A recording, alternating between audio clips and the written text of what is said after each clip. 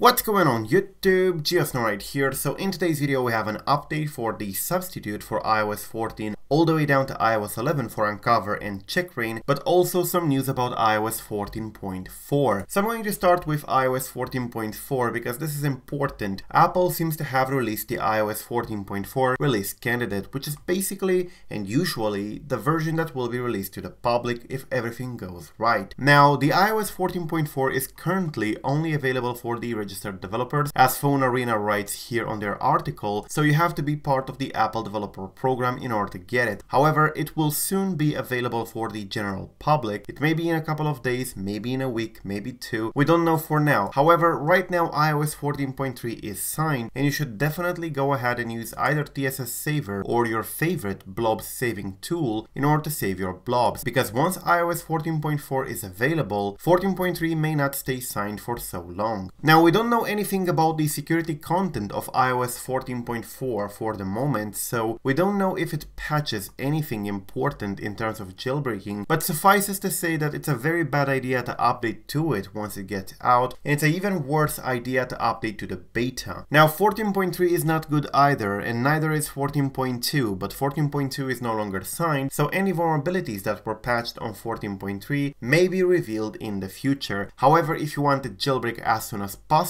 I would highly recommend it to stay below 14.2. If you bought a new device and it comes with 14.3 for some reason, you should definitely save the blobs. You can do that with TSS Saver if it's not an A12, A13 or A14 device. For those devices you can save blobs with TSS Saver, however you have to specify the app nouns right here, which of course requires it to be jailbroken. So yeah, unfortunately nowadays if you want to save your blobs you have to be jailbroken if you have a device that is an A12, A13 or A14. So everything newer than the iPhone 10 will require it to be jailbroken before you can save the blobs. However, if you have an older device or if you are jailbroken, you can save the blobs regardless of the version you are on. So you can be on 13.5 completely jailbroken on your iPhone 11 and you can still save the blobs for 14.3 and 14.4. Anyways, this is about the iOS 14.4. Do not update for it if you want to jailbreak because it's not a safe idea. Once the final version is available for the general public, I will analyze the security content to see what implication it has for the jailbreak community. However,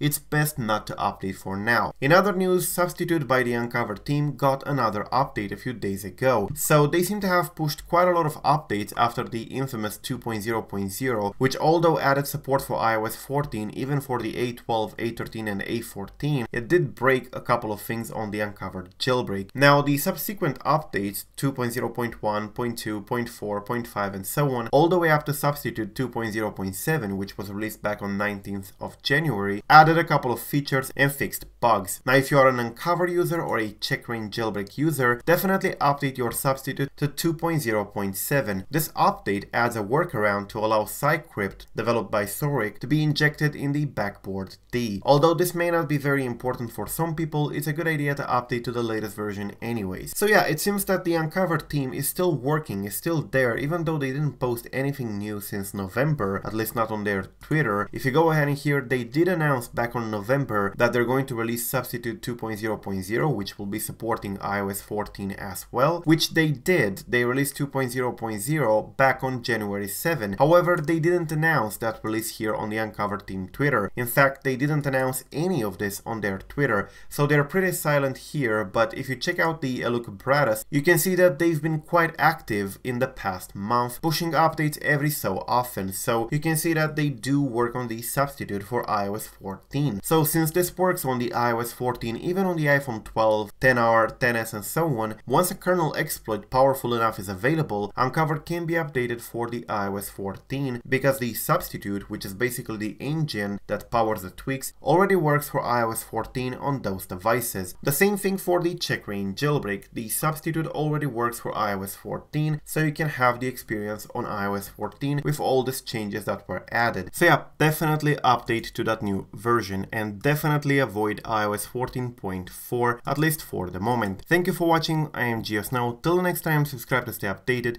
and peace out.